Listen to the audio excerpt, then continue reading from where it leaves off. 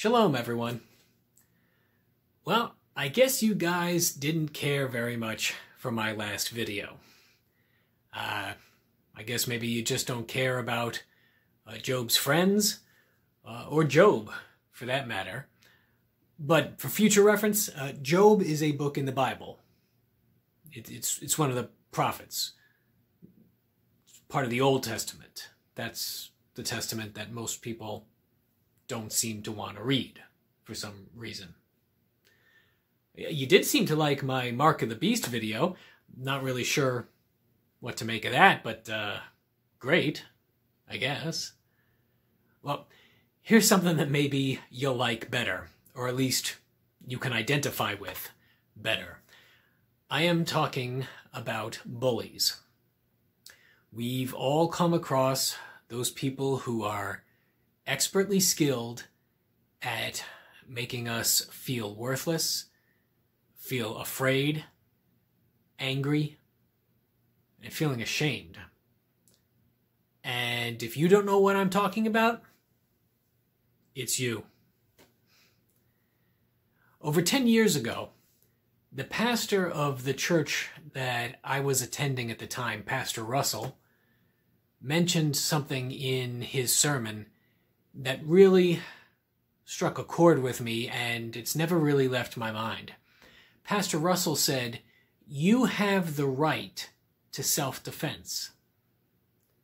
And I don't think I had ever heard that before. I always thought that I should let people walk all over me, you know, to show how pious I was, to show the world what a good Christian I was. But as I thought it over the next decade or so, Pastor Russell was right. Jesus didn't let people walk all over him until it was time for his death on the cross. And he had a very specific mission in mind for that. Just before Jesus was crucified, he told his disciples, "Buy a sword." Because things were going to start to get dicey now. And I finally realized that as Christians, we are to treat everyone with dignity and respect because they are made in the image of God. The Bible's very clear about that.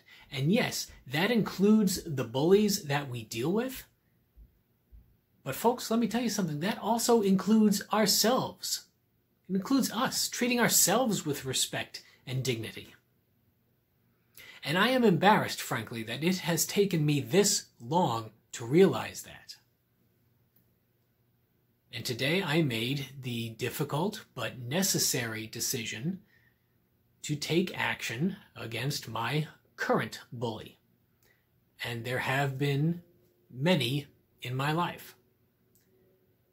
Factoring into this decision was a private conversation I had with someone who was familiar with the bully, and they explained to me, this is what this person does.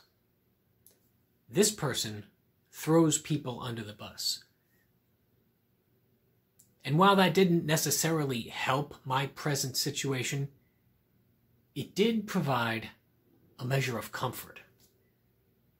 It was at that moment that I knew I wasn't alone, that I wasn't crazy, that it wasn't just me who was going through this. And also factoring into this decision is the fact that problems are better dealt with sooner rather than later. Now, as with most bullies, there is a power dynamic, and it's usually not in the victim's favor.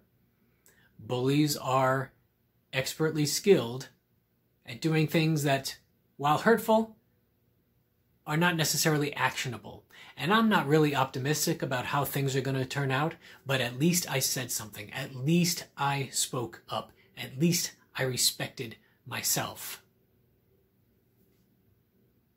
If you are dealing with a bullying situation, whether it's at school or at work or even at church, I urge you to take this matter to God.